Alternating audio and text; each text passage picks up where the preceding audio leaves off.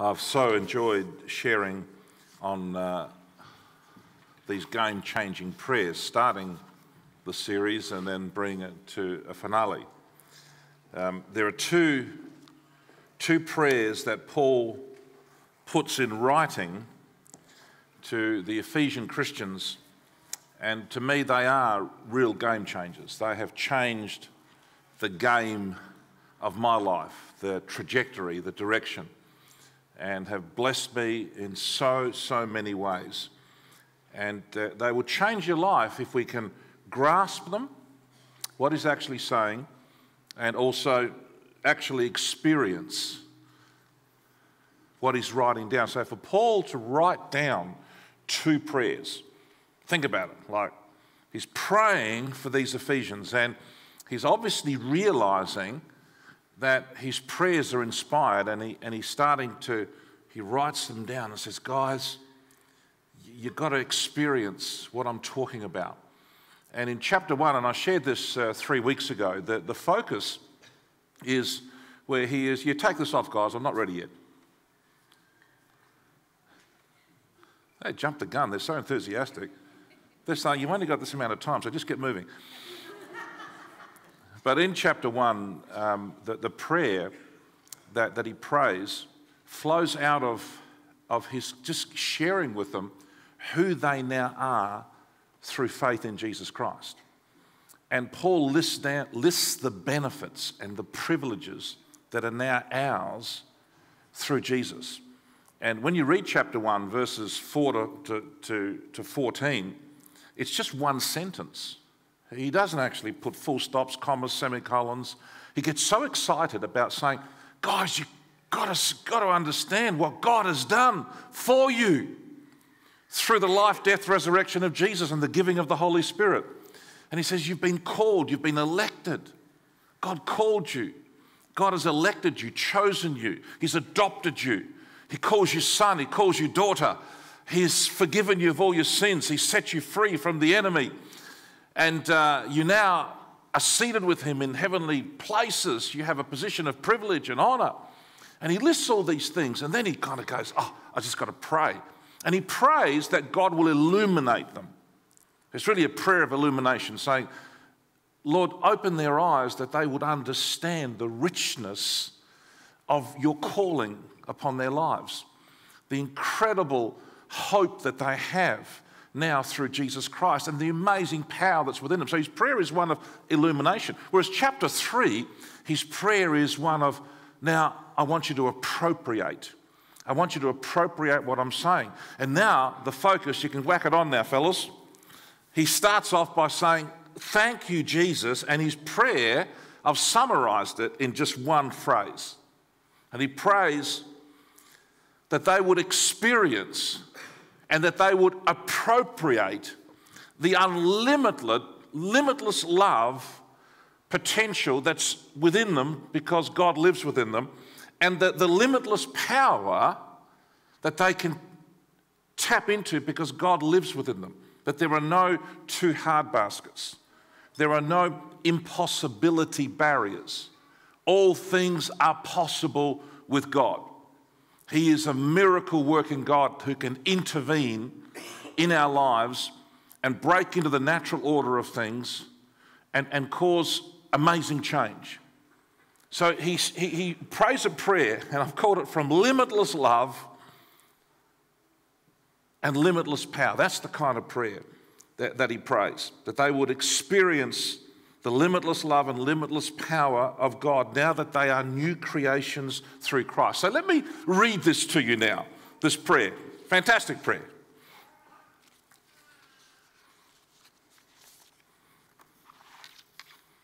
Because when I think of all this is Paul, this is the New Living Translation.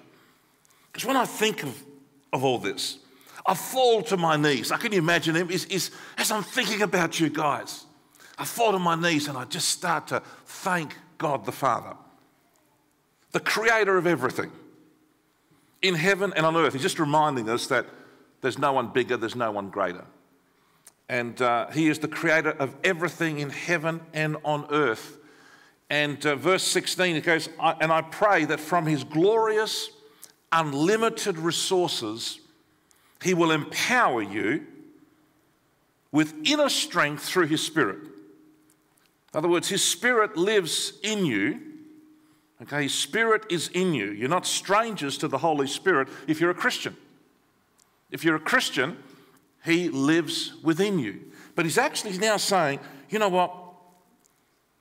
But has he made his abode in you? And then he goes on to say, then Christ will make his home in your hearts as you trust in him. He's actually saying, is he really at home in your heart? I'm praying that the house of your life will be inhabited by Jesus Christ. Says you've got him there, but where have you put him? Just in the bathroom? In the kitchen? Perhaps in the lounge? Not the bedroom. Kind of the shed? Is when you have a house, and all of us live in a house or a home, you kind of inhabit it, don't you? You dwell in this thing. You make your home in this house. So every nook and cranny you should know, and you go into every room, isn't that right? Or some of you saying, I've got some teenagers, no, I don't venture in those rooms anymore. So he's using language to say, guys, he's in you, but have you allowed him, and he's praying that you will, that you allow Christ to make his home in your hearts as you trust him. Notice that? You won't let him in unless you really trust him. And he's trustworthy. I've known him 45 years, and he has done me no wrong. I've let him down, but he's never let me down. He is so trustworthy. He is so good. He is so kind. And so to tie his hands and say, well, you can be in that room, but you can't be in that one. He's saying, open the entirety of your life and let him make his abode in your life. Not just as a temporary dweller, but to really live deep down within you. And then he goes, your roots will grow down into God's love and keep you strong. In fact, the NIV says rooted and established in love. Rooted and established in love. And he uses actually an agricultural and an architectural illustration. He's actually saying that the deeper the roots, if you plant trees, and my wife and I, we've planted some trees at the back of our place, and I said to her, sweetheart, come on, let's just get some olive trees in the front. She says, no, that's divorceable, even though you are Greek. We're not putting olive trees out the front. I said, what's the matter with you? So we've compromised. We've got grapefruit trees, mandarin trees, orange trees, all at the back. And now we're looking for a good walnut tree, one that the nuts just crack in your hands, and they're the biggest ones that you can find. So we put those things there, and all of a sudden we've got an abundance of crop. There's so much fruit that the trees are falling over, almost. And so, but the thing is, you will get an abundance of fruit when the tree is planted well and the roots are deep down. And Paul is saying, I want you to be rooted and established in love. And that word established is an architectural term saying, like your house is strong, like your house is secure, like your house is earthquake-proof. Because in Ephesus, there are lots of earthquakes in that part of Asia Minor. And if your house is earthquake-proof, it'll stand. And the only way it can be earthquake-proof, Christians, is when you have allowed Christ to make his abode in your heart and your roots are deep down in him, in his love, and you'll be established. And notice this, and may you have the power to understand, as all God's people should, how wide and long and high and deep his love is. May you experience the love of Christ, though it is too great to fully understand. Then you'll be made complete with all the fullness of life and power that comes from God. I mean, this is a pretty powerful prayer. And he is saying, you need his limitless love flowing out of you. You know why?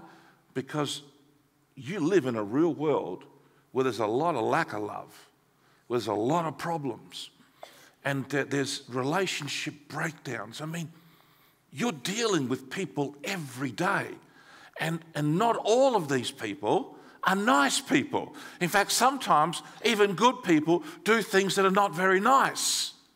Even Christian people sometimes do things that are not very nice. What are you going to do when an earthquake comes and all of a sudden the relationship that you thought was strong and going well, it's kind of, there's rumbles taking place, there's pressure underground. Is that house going to fall over? It will if you're not established in Christ's love, or haven't allowed his presence to so establish you deep down that when the trouble comes, the house could fall over. Could be in your marriage right now. Could be with your children. It could be with neighbours. It could be with work associates. It could be with anyone and everyone. In fact, the people whom we love the most are the ones who have the power to hurt us the most. Isn't that true? Stranger, he may do something terrible, but he's a stranger. But if it's somebody who we know and we have a relationship with, and so Paul is saying here, you need the limitless love of God. Otherwise, you're not going to be able to function in your relationships in this real world that we live in. You need his presence to transform you, your character, and to let his love, let the love quotient go up, because you need it every day. Is there a week that passes, tell me honestly here, is there a week that passes where you're not challenged in this area of loving somebody? Of relationship? Because life is all about relationships. What's the Bible's theme? What's the great theme of the Bible? Relationships. It was, oh no, it's about worship, or it's about second coming. No, it's all about relationships. God relating to us and we relating back to him, right relationship, and then we have right relationships among ourselves. That's what life's about.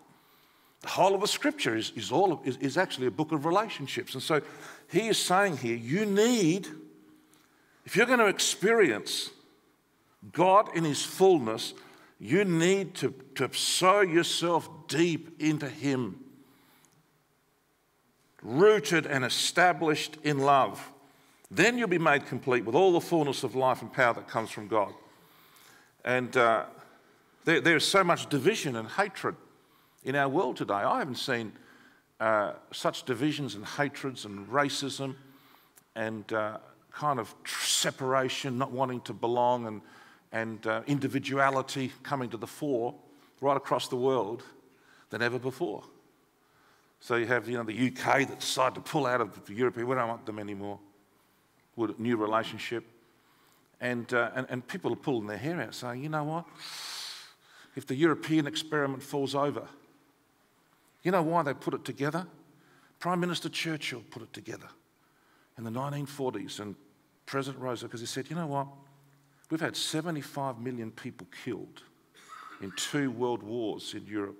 Can we kind of get along and maybe form some kind of forced relationship? And of course, now the pressures are there. People want separation, individuality, do their own thing. And we're seeing it in the United States right now, where there's huge divisions and to kind of everyone's rights, and black rights and white rights and everyone's rights, gay rights and female rights, and almost like individual nations and groups within. And that doesn't speak well of, we're focusing on division and not what unites us. And that's the sinful nature of man. Separate individuality and not thinking about the common good, how I can be as loving and as giving and as generous to others, to the stranger, to the foreigner. And to think how, I think racism would have to be probably the clearest expression of sin. that we make judgments on a fellow human being who's made in the image of God based on their race, their looks. Terrible. That's happening in our world today. And it's not pretty. Yet there are some fantastic examples of leaders. Like I think of when that dear old man, Nelson Mandela, came out of prison. And the media had painted him a picture like he was a devil with horns and he's going to come out and unleash terrible vengeance. I've talked to black men in South Africa. One man who's a Zulu, and he was our taxi driver. And he said when he was a young boy, he was 18, 19, he goes, if Mr. Mandela came out and said, I want you to kill the whites, he goes, he would have done it. There was so much anger and so much pent-up frustration. This man said, I probably would have done it. Because without came this man who just somehow said, no, we've got to forgive, we've got to pursue justice. And he epitomised like a Christ-like figure of saying, let's bring people together. Let forgiveness, let love. I think of Mr. Gorbachev. Mikhail Gorbachev's an old man now. You think about him. For those of you who remember, he had control of more nuclear weapons and more armed forces, and he could have unleashed a horrific purge in the old Soviet Union, like Stalin and Lenin and all the others did, but he actually gave up power and dismembered the old Soviet Union. And basically, just like, and they say his roots were his mum was an Orthodox Christian, Russian Orthodox. He used to pray for Mikhail. His daughter got saved, became a born-again Christian. So you've got examples of people who know how to love and how to reach out in the political sphere. Today, we're finding, in fact, a lot of the opposite taking place. You know, the same thing applies in a community, in a church like ours, in our communities. We need Christ to bring people together. We need his love to be flowing in and through us. You have your potential enemies out there this week. People who may not love you, people who may be reacting to you. What's your response going to be? The same as a non-Christian or as a child of God to say, you know what, I'm going to be different. I'm going to live as a resentment-free zone. I'm going to endeavour to forgive. I'm going to endeavour to give. I'm going to endeavour to build. I may disagree with people. I may have legitimate disagreements, but I'm going to make sure that I let the love of Christ flow through me. I think Paul is saying to the Ephesians, guys, because it's all about love. You need the limitless love of God flowing, not just in theory that God loves me, but you're experiencing his love for you. You're seeing it, and you're letting his presence through the Holy Spirit tame the wildness of your heart, that potential dark side of that sinful nature that we say, nope, I'm not giving into that. I'm going to give into the Spirit to endeavour to forgive and to endeavour to love. I'm going to do what Jesus did. And what did Jesus do? He says here in this scripture, may you experience, verse 19, the love of Christ, though it is too great to fully understand. And he goes, and in verse 18, and may you have the power to understand as all God's people should, how wide and how long and how high and how deep his love is. Look at his love at Calvary. He's hung there. This is God himself, the God of the universe who created everything, becomes a human being, and we kill him? We murder him? Now, in his plan and purpose was that through his death on a cross, that we would be reconciled back to the Father. But think of what they did to Jesus Christ. Think of his suffering.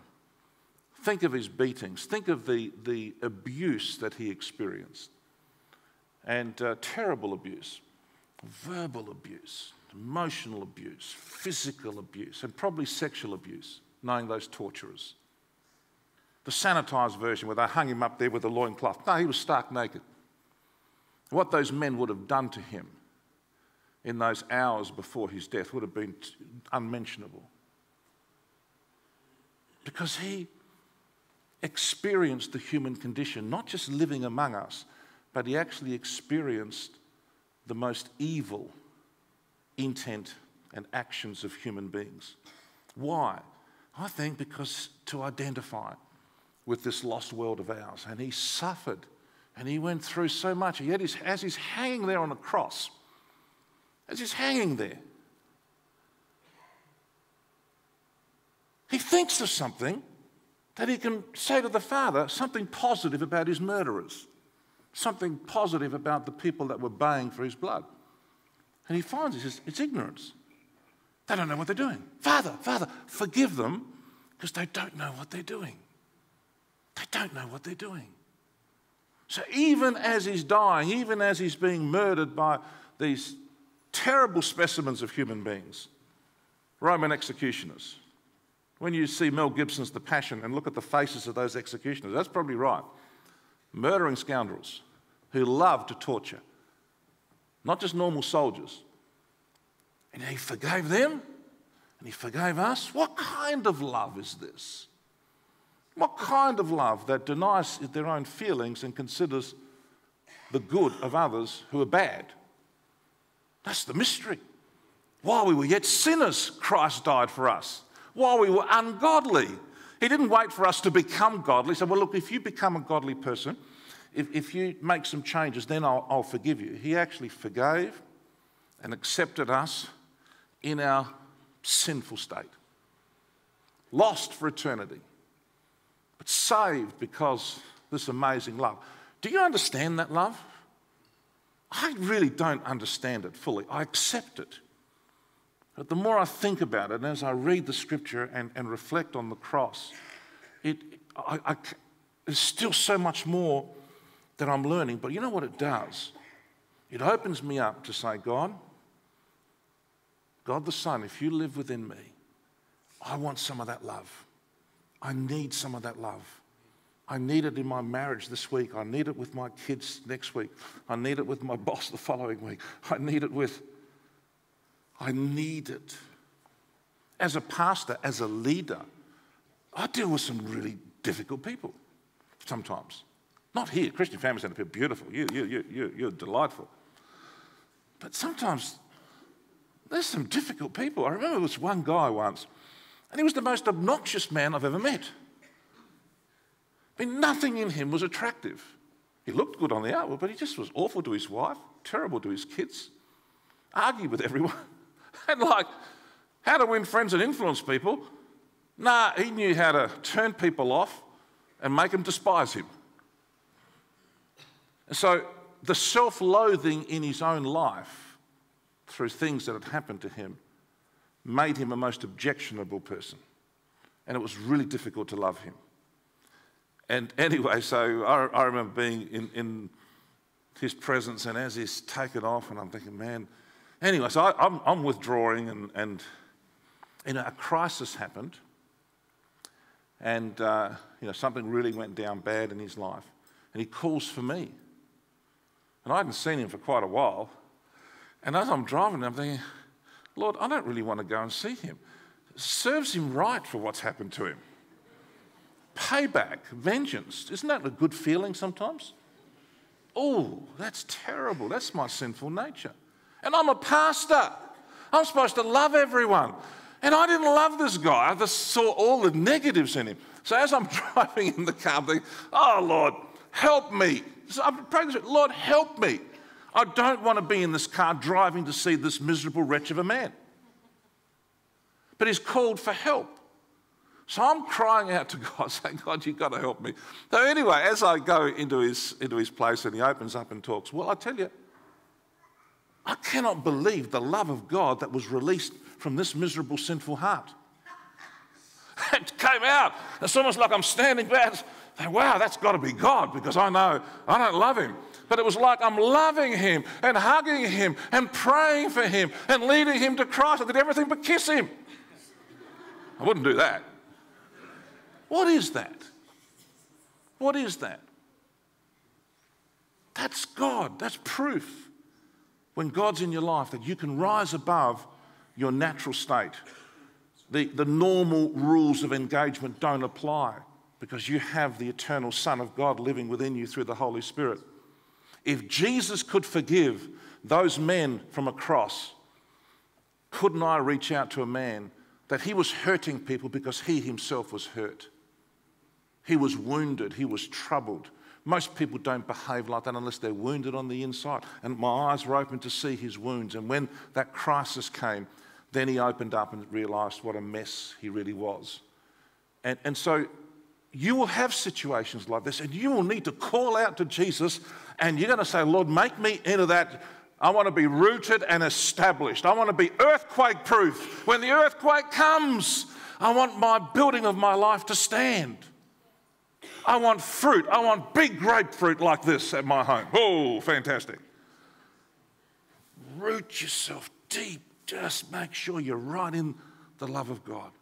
Paul says that's what we need in this real world. And then he concludes, and I'll finish with this just as a challenge. Verse 20. From limitless love to limitless power. Now, some of you need to go and love somebody this week. You need to go and love somebody, and you don't know how to do it. You've got to call out to him and say, Lord, see, the more you see your lack of love, the better off you are. See, you will not change in the dimension of love unless you see how unloving you are. So where you see your lack, it's not to say, well, I'm bad. So, oh, that's my lack. I need Jesus to fill that. I need the life of the Spirit. I've got to get pruned and rooted down in love. I've got to make sure the foundations become stronger. So where you see you lack love is where you cry out to him and say, Lord, I can't do this. I need you to help me so that I'm distinctive and different to any other person in that person's world. I tell you, when people see that, it's the most attractive thing in the universe. They will say, why are you like that? And it's only because of Jesus Christ within us. Then he finishes by saying, and he moves to limitless power. He says, now, and I want to read it in the New International Version. I love this. Amazing what he says in verse 20 as he moves on. And he says, now to him who is able to do, going slow here, immeasurably more than what we all ask or imagine, according to his power that is at work within us. To him be glory in the church. That's an amazing statement. He shows us here God's amazing ability to answer prayer. And he reminds us of God's limitless power to intervene in situations that are just beyond the natural. Notice what he says. He is able to do. See those words there? He's able to do. He's active. He's not idle. Jesus loves doing stuff. He loves to save and heal and deliver and do miracles. He's not inactive. He's not dead. He's alive. He's in heaven and he's praying and he's saying, Holy Spirit, go. He's saying, you've got to think this way. He is alive. He is active. He likes to do stuff. He's able to do what we ask. For he hears us. And he's attuned. He can hear a million prayers at the same time, and he knows who you are, and he will answer your prayer if it's a prayer that flows out of genuine faith and confidence in him. Notice that he's able to do what we ask or imagine. For he reads our thoughts, and sometimes we imagine things for which we dare not and therefore don't ask. And he says, dare to believe. Open the television of your mind, the imagination. There are no limits to what God can do in and through you. What's impossible with man is more than possible with God. He's able to do all. I love that word. More than all. Such an absolute word. All that we ask or imagine. Anything. For he knows it all. And he can perform it all. Then look at that word more. He says he's able to do more than we ask or imagine. For his expectations are higher than ours. And then the final word, he's able to do immeasurably more. Like Paul saying, you get it? Limitless power. For he does not give his grace by calculated measure. He is a God of superabundance. There are no limits with him. He can do anything. What do you need from him today? Is there a miracle that you need? That you say, this is just humanly impossible. This situation cannot, there's no answer. He says, now's the opportunity to kick in Ephesians 3:20. He says, limitless love in all your relationships, limitless power when you're facing impossible situations. He says, don't doubt me. Don't doubt yourself. Paul says, I want you to get rooted and established in love. I want you to really understand this, because I want your mind to be blown at what God can do. Don't give up. There are no too hard baskets with him. What seems impossible in the natural is more than possible in the supernatural. Can you say amen to that? Let's stand together.